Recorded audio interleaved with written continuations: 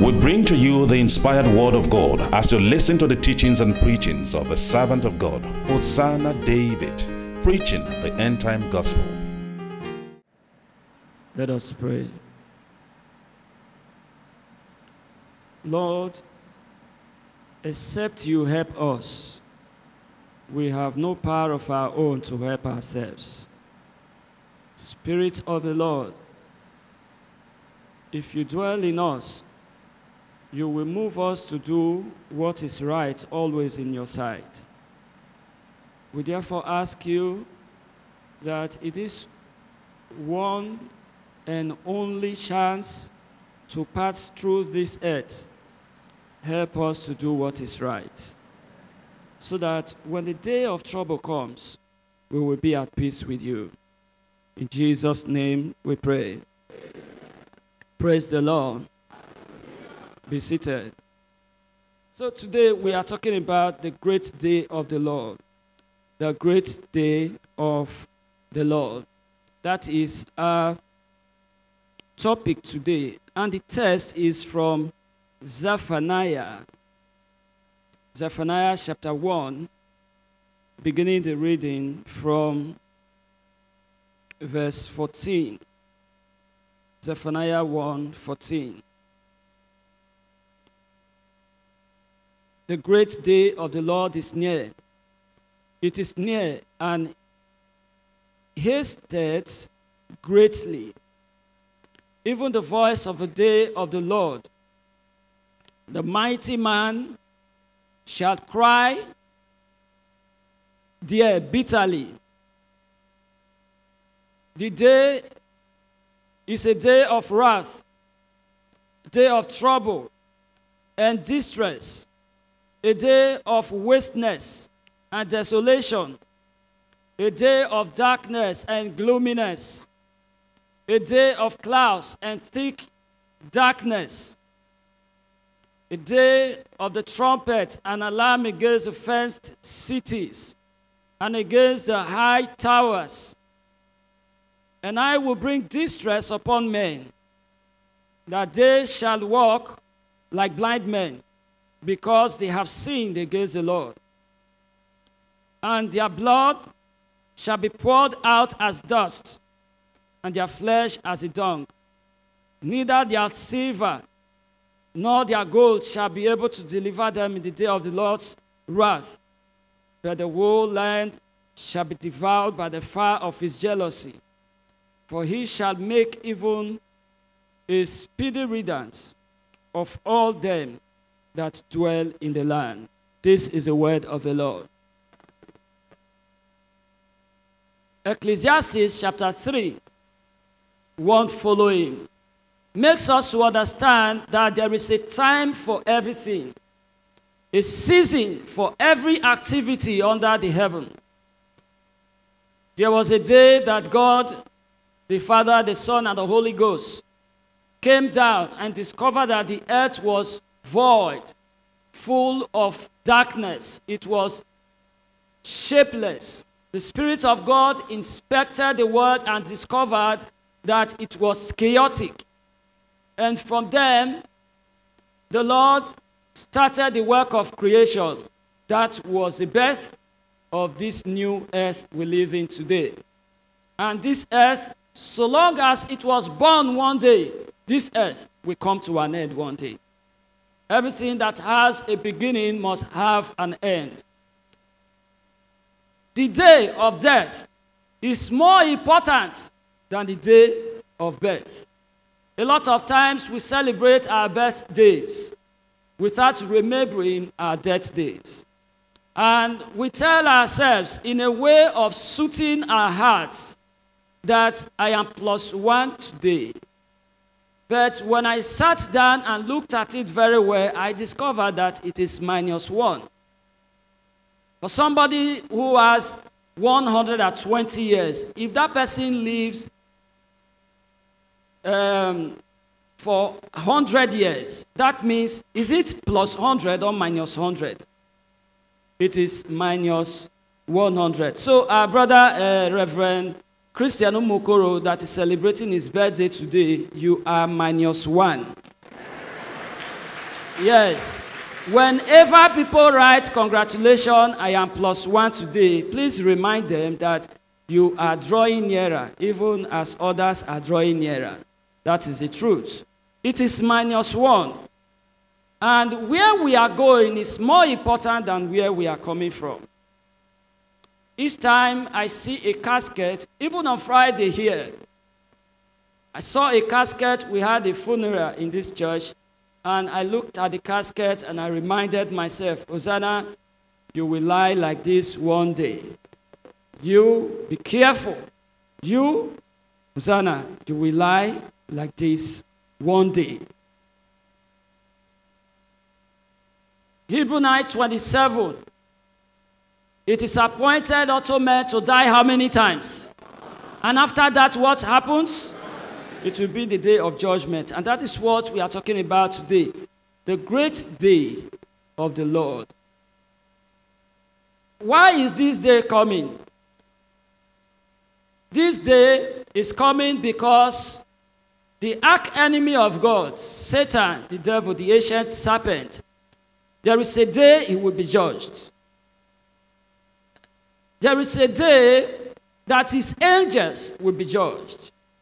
There is a day also that as many humans that connive with him to destroy this earth, a day is coming that they will be judged. The kingdom of God must surely be established fully in this world. The kingdom of God is already here. That is the church, the extension of the kingdom of heaven on earth.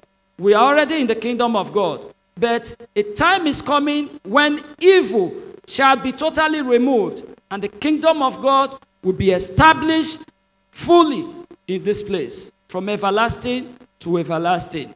There will be no more sin. There will be no more Satan. There will be no more evil people. There will be no more distress. There will be no more rain, no more sun. There will be no more kidnapping. And all the vices in the society will be off, because death and hell will be imprisoned forever. That day of the Lord is a day of wrath. It is a day of trouble and distress. It is a day that both men and women are going to experience birth pain. Birth pain. Birth pain is progressive until the expulsion of the baby. The pains don't reduce. They go up and up and up.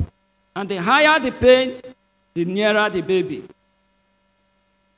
Both men and women are going to experience birth pain that day. And these pains will not be physical pains. It will be a day that people will meet mountains and tell mountains, please fall on me. Can I get a place to hide myself?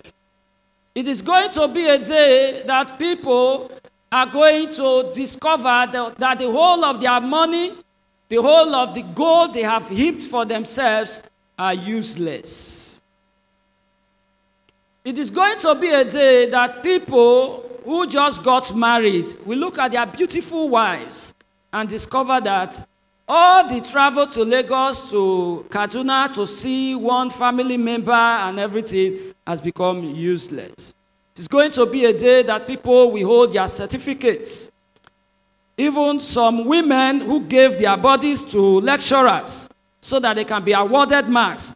It's going to be a day that they will have their certificates but discovered that the certificate is totally useless.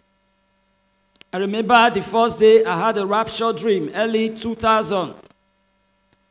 We were walking on the road. It was a tarred road, me and some fellow choristers. So there was a great bright light from behind, and I was trying to turn my neck to look at the light, but I couldn't turn my neck. And I was trying to force my neck. I discovered that my colleagues raptured, left the ground, but I couldn't rapture. And I was running. I ran into a hall. And when I entered the hall, I saw a big man. Before I got there, he commanded his thugs. You understand? If you're in Nigeria, you must understand what we mean by thugs. Thugs. He commanded his dogs, and they carried him on top of a table, lifted his legs from the ground so that he could rapture. But immediately I got there, he was so disappointed that he could not rapture. So he was commanding them, drop me down, drop me down, drop me down now. They were trying to carry him and drop him down. Even in that position, in that chaotic state, slaves were still serving their masters. Me, I flew through the window. It was very, very chaotic. And we were running. How many of us saw the crisis in Warri? How many of us saw the crisis? How was it? Do you want another one? Can you pray for another one?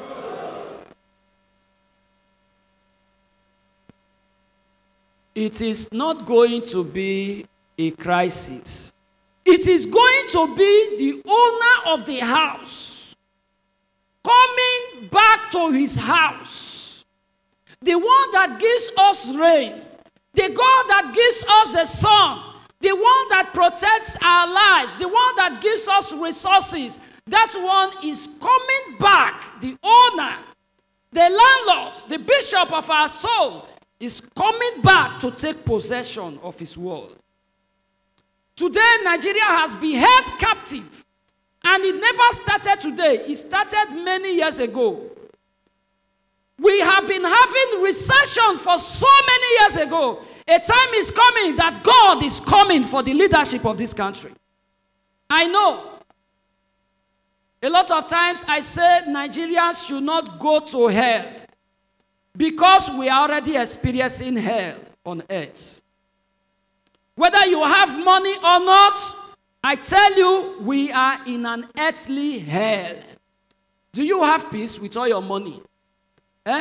Can you wear your khaki and jog in the streets of Warri 5 a.m. and enjoy breeze as other people do in their quiet countries? Can we do it here? A time is coming when God will come and call all those who are stealing the money to book. He will bring everybody to book.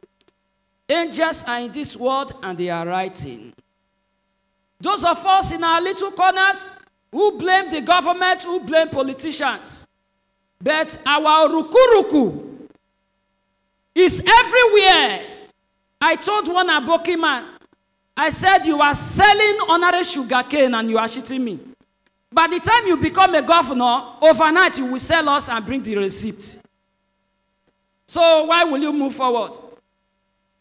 In our little corner, God is coming for us if we do not change.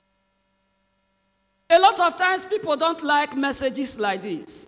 They want to hear that message that will make them to scream amen. That will make them to shout entertainment. That is what people want to hear. The ears of many Christians have been programmed to listen to lies. One Steve, they forwarded a video to me yesterday on WhatsApp, and a woman asked him, it's a reality show, why is it that men like to tell lies too much? Why? And Steve said, yes, men like to tell lies because women don't want to hear the truth. If you tell them your dressing is not good, they become offended. If you tell them that you are this, they become offended. So if they tell you, how do I look? You tell them, you look very nice. You look take away. That is what they have been programmed to hear. That is his own opinion. His opinion is not my own. But why do I have to refer to that? A lot of Christians today have been programmed to listen to lies. They don't want anything that will make their hearts to shake.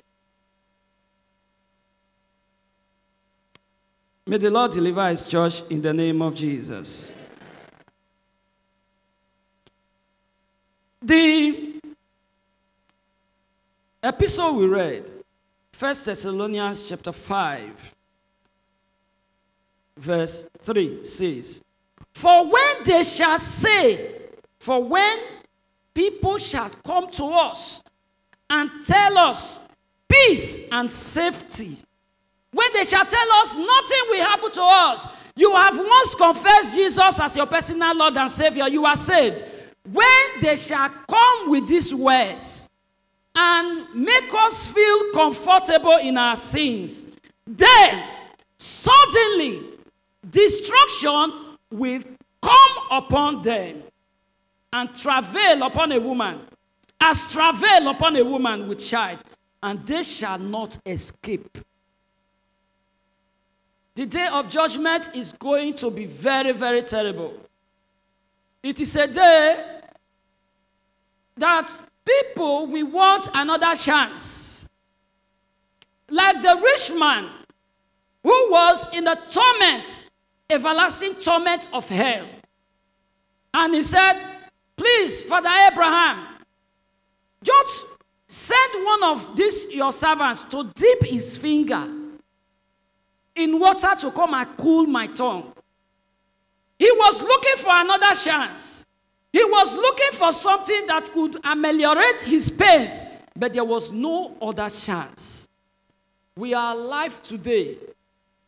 Let us do our best, our very best, to do the will of God. I know what is coming ahead of us. It is not sweet. It is going to be very, very terrible.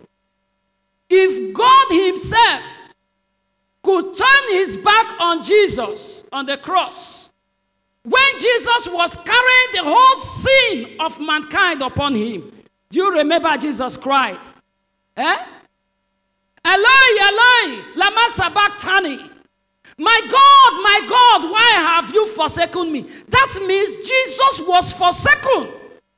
It's scriptural. It means, why was he forsaken? It's not because he was not loved. It's not because Jesus committed sin, but he was made sin for us. By the time he took his blood as the lamb of sacrifice and entered the Holy of Holies, the highest altar so far, and sprinkled his blood to appease God. And he was found with sin. Not that he is a sinner. God turned away his face. So nobody should deceive us that you can carry other people's women and we go to heaven. If God did not allow Satan to remain in heaven, Lucifer, if he did not allow him to remain in heaven, his angels, listen, Lucifer was created with precious stones. We were created with dust. Which one is more important? Precious stones and dust. If Lucifer that was great, Lucifer that was the most beautiful, that was a covering angel, if God could throw him down, what about us? Some of us, we humans, we are too proud. Too proud. Judas Iscariot, who was one of the 12, where is he today? Where is he? He fell. Let him who thinks he stands take heed lest he fall. Let us test ourselves whether we are in the Lord. Unfortunately, a lot of people who are still in secret societies, they believe, they have a false hope that they are in the Lord. If you want to swing, all those who do jagolova, you know what they call jagolova? Swing. You want to swing. And you do not test the rope very well. Some of us, we can swing on anything any man of God gives to us. They tell us, swing from here to there. I've tested the rope. You don't test it first. You just swing. And many have fallen into hell. In this world that evil is growing every day, let us call ourselves to order.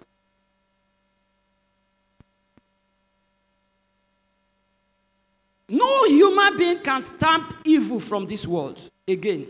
No government, no single human being. Let's pray for our presidents, whether they are Christians, whether they are Muslims, because we don't know the level of evil in this country. Evil is too much. Except maybe we should pray that God should send that angel that went to Egypt that killed every firstborn. should send that kind of angel to Nigeria. Maybe that will be the solution. Because even some people have become too rich, richer than the country itself, that they are using the money to do evil.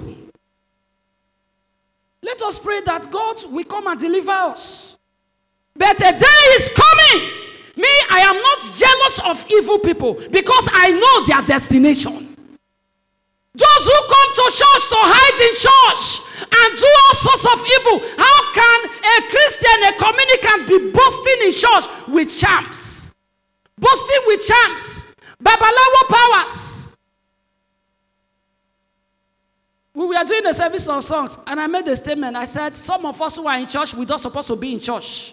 Our kinds of people are in Ogbejubele.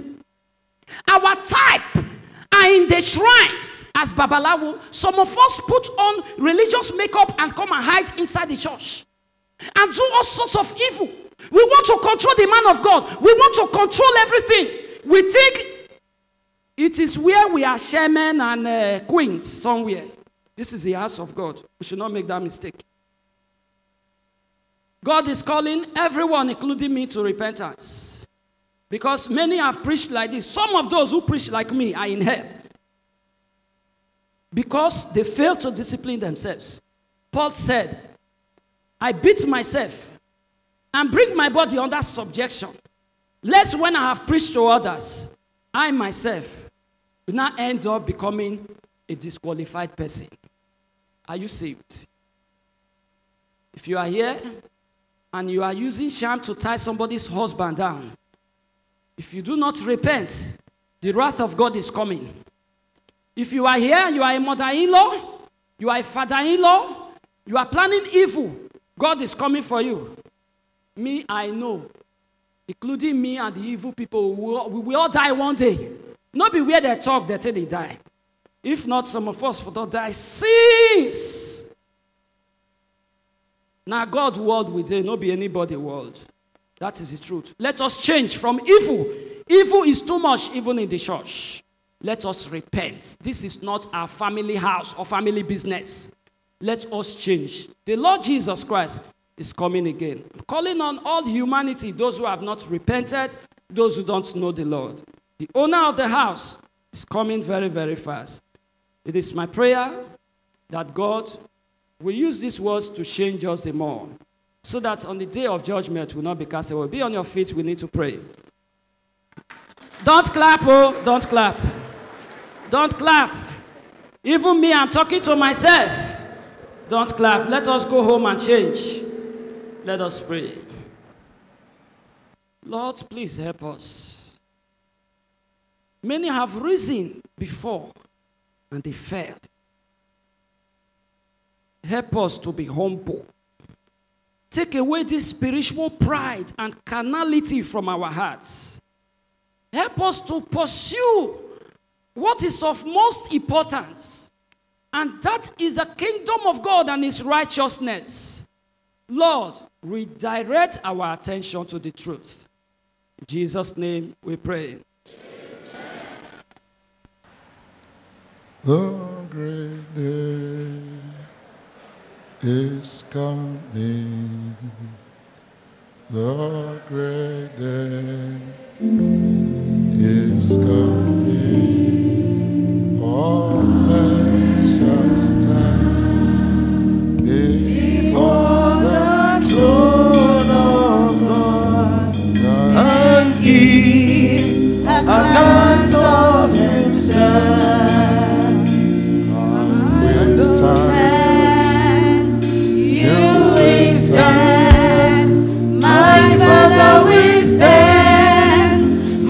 Father will stand, all men shall stand before the throne of God and give account of themselves.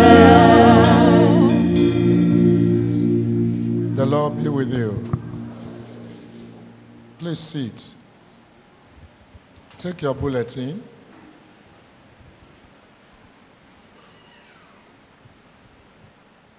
Is it in your hand? Can you find where the theme is written? What's the theme? Have you seen it? Our prayer point today is to pray about this theme that was expanded to us by the preacher. I will leave you with this theme and your God for the next 5 minutes. Those who want to go to heaven, you will have something to tell the Lord. If your business in church is not to go to heaven, then this theme is going to be a very terrible thing. Great day of the Lord. That's what the preacher told us. Fearful, terrible. It's not a day that anybody can explain. I have not witnessed it, you have not witnessed it, but let's believe the Bible. I'm just trying to ask us to think whether you are heaven-focused, you want to go to heaven. If you want to go to heaven, as you are holding that bulletin, you will bow your head. You look at the thing, begin to pray. Lord, I want to make heaven. I don't want to be a castaway. I leave it to you. If you like, pray. If you don't like, that also make heaven to know why you are in church. If you are not in church to associate, just to associate, you are born and bred in the church, Anglican church, and that's why you are here. If that's a purpose, you may not understand that we are in church in order to make heaven. And God can throw anybody out. Even as you are going to pray now, your own conscience will be speaking to you, whether you can make heaven or you cannot make it. Can you pray? Great day of the Lord. Lord, I don't want to go to hell. I want to go to heaven. Turn it to prayer. Everybody.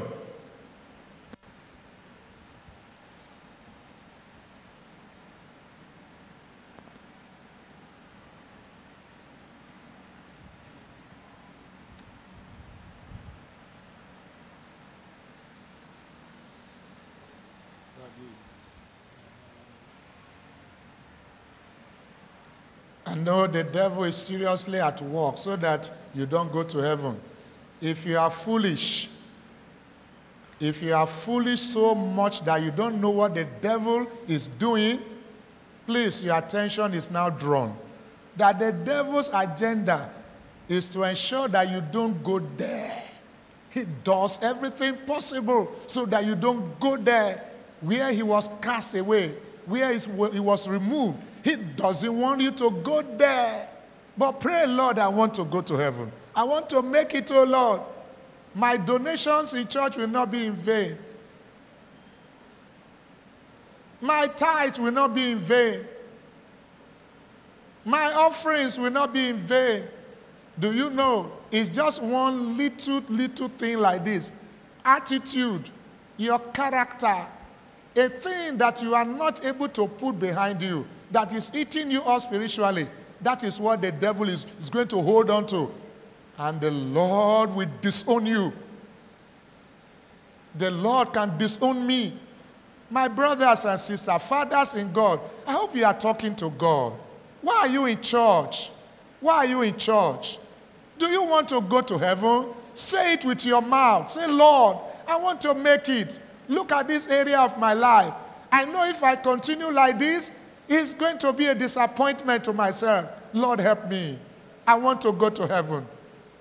Definitely, I know that there are certain things you are not able to handle yourself. You can ask for grace. You can ask the Lord, please help me. I know this thing is wrong, but I can't just see myself coming out of it. Lord, help me out. I want to make heaven. Are you praying? Both old and young. Nobody. God does not respect anybody, including the vicar who is talking to you. I've just gone to bow my knees. I'm talking to God myself. Every day I ask for grace. Nobody will take me to hell. No church member will take me to hell.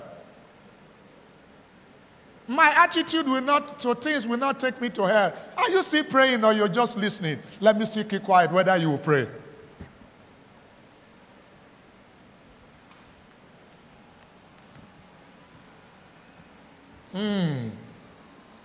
Some people don't even know what to say. They just see that nothing is wrong. I will make it. He that feels his standing, take heed, lest you fall.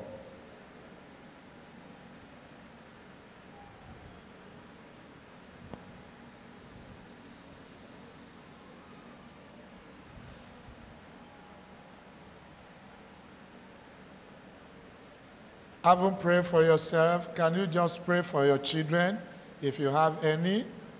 If you don't have children, just pray as the Lord will drop in your heart. Sometimes I think about myself, one day if I'm able to make this kingdom and I go to see my father in hellfire, what do I feel? I see my son in hellfire, how do I feel? I see my daughter in hellfire, how do I feel? Can you pray for your children? Mothers and fathers, are you sure your children will make heaven? Mother prayer is very, very powerful. Father prayer is very powerful. Can you pray for your children, please? And God will hear you. We honor your prayer. Pray for your children. Maybe you want to pray for your husband. This my husband, I know the way he's going. This is not the way to the kingdom. I pray for my husband. Can you pray? It's about this salvation. Forget about money today. Forget about your building. Forget about the change of cars. Forget about if I want to marry, I want to wed, I want to have a baby. Just put that one aside first. Let's think about your soul. The soul of your son. The soul of your daughter. The soul of your father, your mother. Are you praying?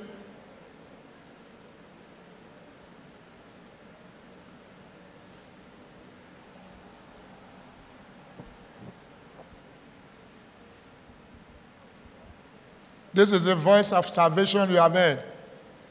And the man said, it's not a sin to clap, but he said, don't clap. It's not a sin to clap, but he said, don't clap because you don't need to clap today at all. You don't. It's just for this purpose now. That's why he said you shouldn't clap.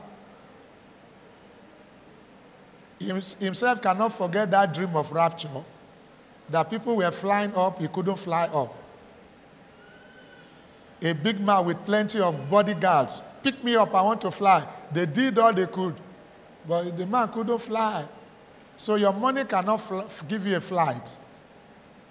You can book for a flight from here to anywhere part of the world. They will carry you. But the flight to this kingdom, no amount of money.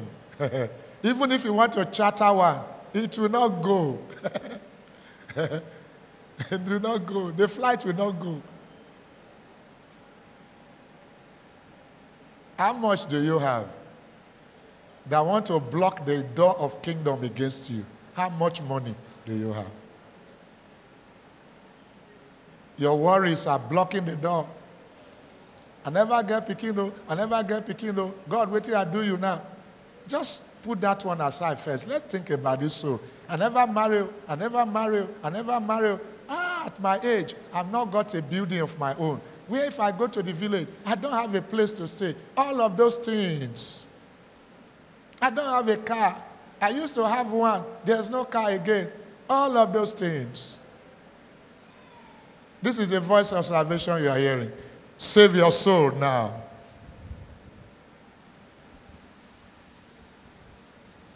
Save your soul. Pray for your children. Pray for your wife. Pray for your husband.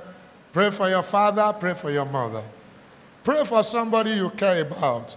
Nobody should go to hell. Me, I don't want to go.